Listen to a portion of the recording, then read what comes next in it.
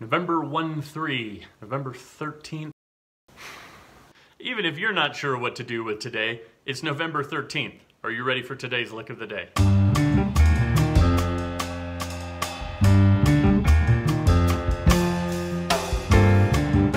In today's line, we are targeting the root of the key area, and we are using a tool that we can think of in a number of different ways.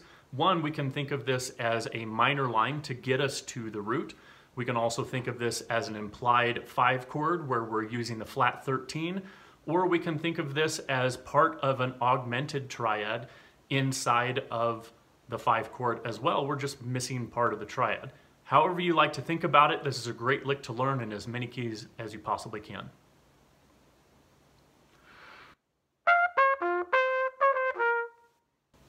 If you like today's lick of the day, do me a favor, hit that subscribe button, that bell that's right next to it. That lets you know when tomorrow's lick of the day is coming out.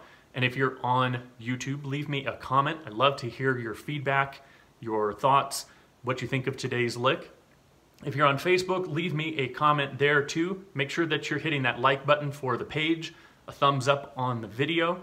And if you're on Instagram, leave me one of those hearts, a comment there as well. Share this with another musician or friend that you think might benefit. And as always, I'll see you tomorrow.